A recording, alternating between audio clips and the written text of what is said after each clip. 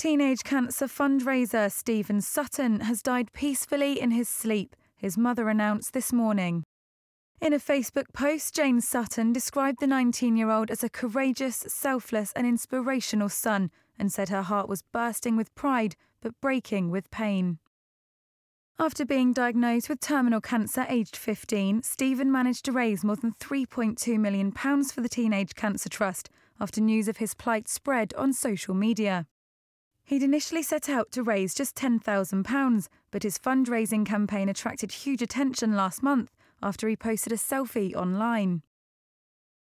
The image went viral and attracted the support of celebrities including Jason Manford and John Bishop. Stephen was even visited by Prime Minister David Cameron.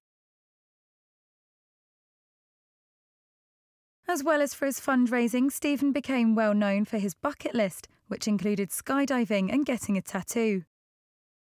A number of celebrities and public figures have paid tribute to Stephen, with Ricky Gervais tweeting, "R.I.P. Stephen Sutton, a true hero and inspiration to us all."